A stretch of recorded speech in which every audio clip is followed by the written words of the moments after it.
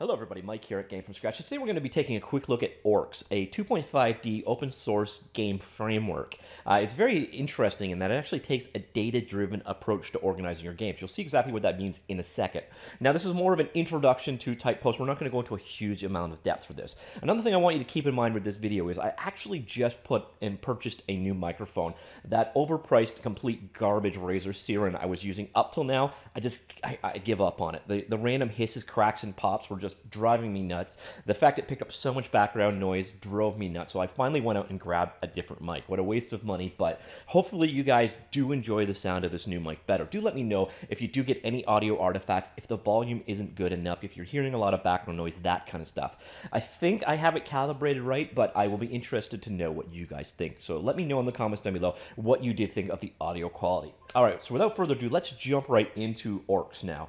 ORX, as I mentioned, open source game engine. It's available at orx-project.org. I will obviously throw that link down below. It's released under the zlib license. Zlib is one of the more permissive of the open source licenses. You can basically do what you want. You basically do not have to give them any money. I don't even think you have to give them any notification. You do absolve them of rights, that kind of stuff, standard to most open source licenses.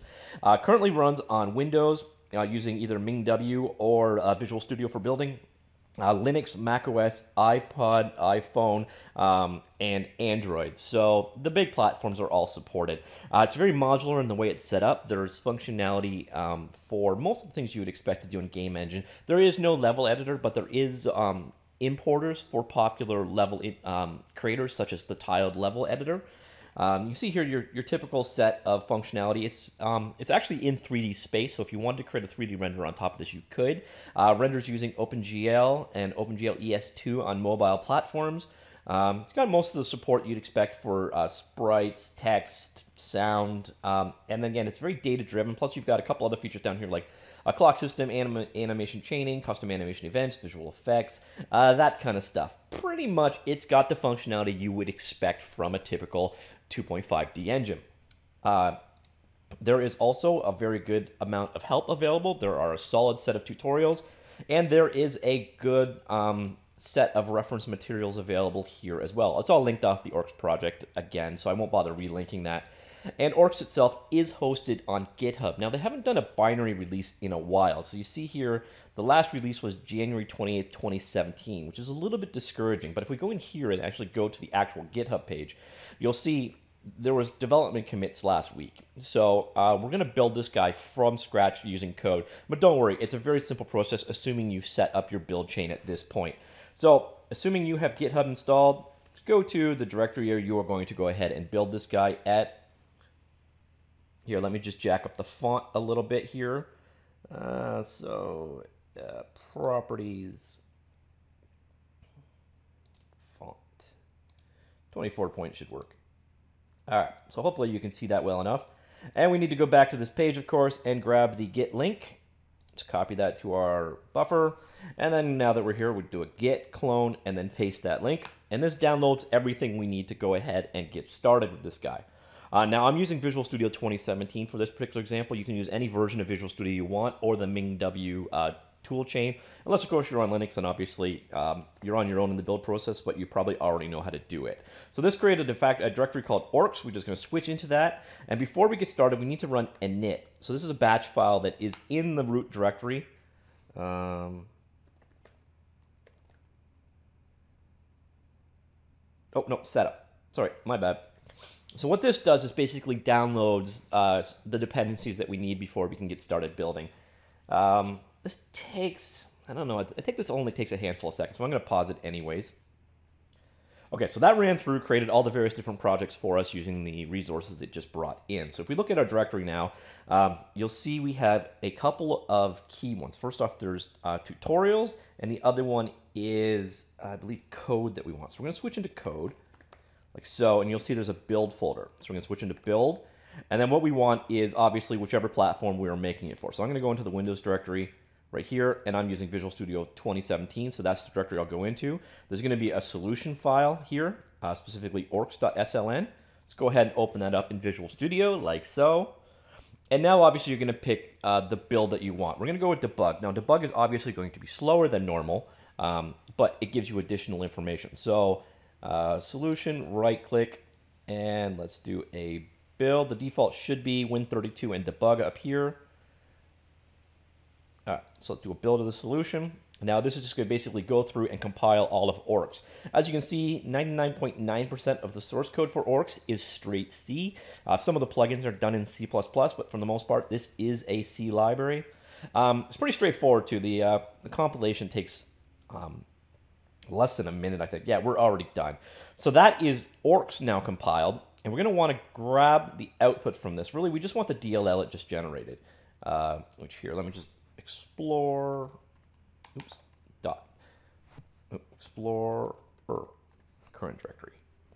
All right, so go to build, code, bin, and the end result of that build that we really want is that DLL. We might want this ini file as well, but we'll just go ahead and copy those so that they're available for us in a second. And I'm just going to go back to our ORX folder, and what we want to do now is build our tutorials. So go into the tutorial folder, like so, go into the build directory, like so, and then once again, Windows, and then Visual Studio version that you're using. So I'm going to go with 2017, and then there's a solution file in here, I believe it's called tutorials. Yeah, tutorial. Just open that up. And once again, select the solution, and we're basically just going to build all of the examples in this actual solution.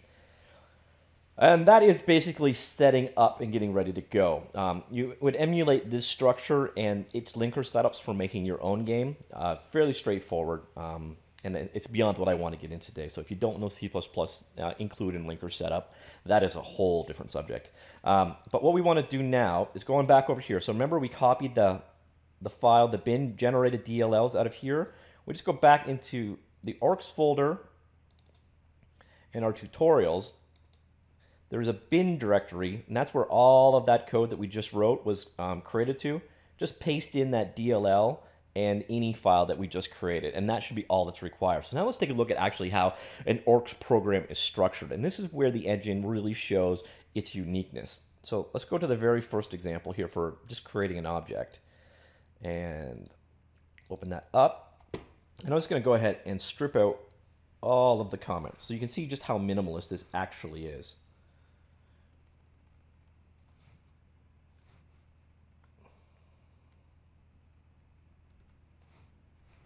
All right, that should more or less do it. So let's get rid of this bottom window so you can see this better. Here is a ORX project.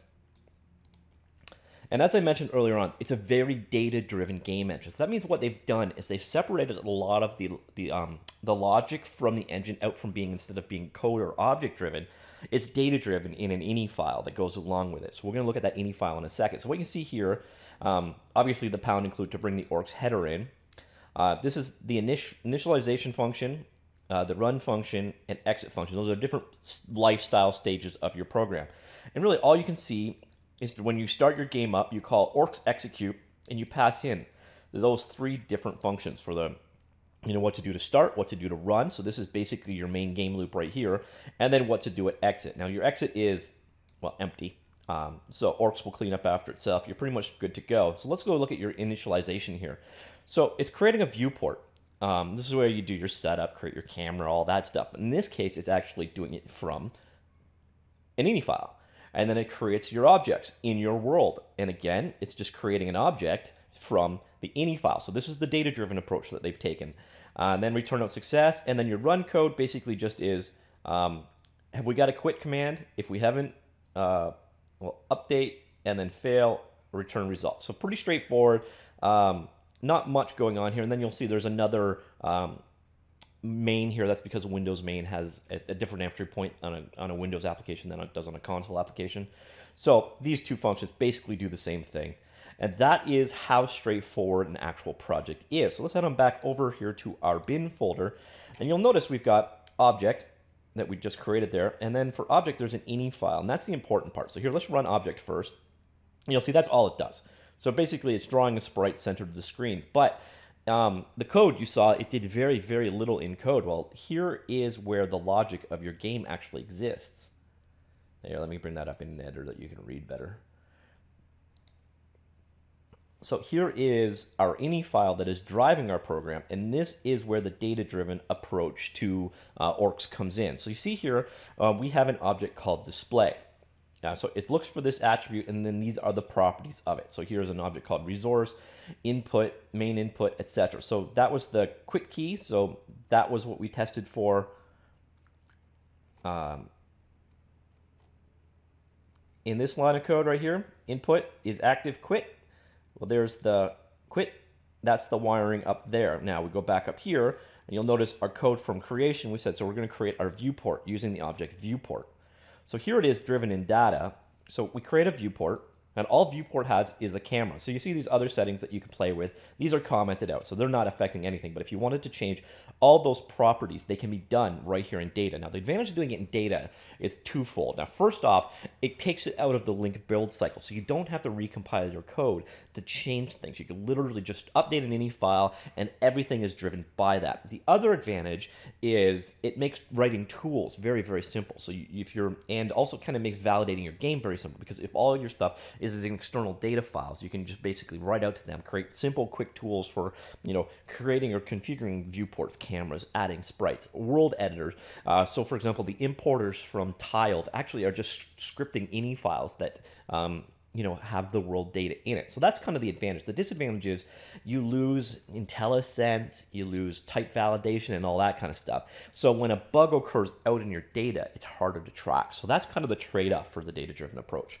So anyways, back to our data. So here we said, all right, create from config, we want a viewport. And you'll see here, a viewport simply has a camera object in it. So we're saying the viewport's camera equals camera. Then you'll notice down here we have an entry for camera. So the camera has a width of 800, height of 600, and the near and far.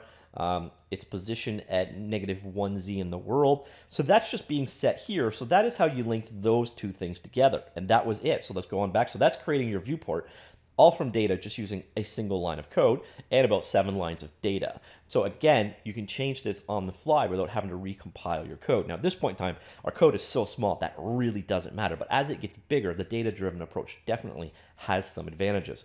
And then next up, you'll see we create the object in our game. Now remember, there was that character sprite drawn centered in the screen. Well, let's look at how that's configured in the ini file.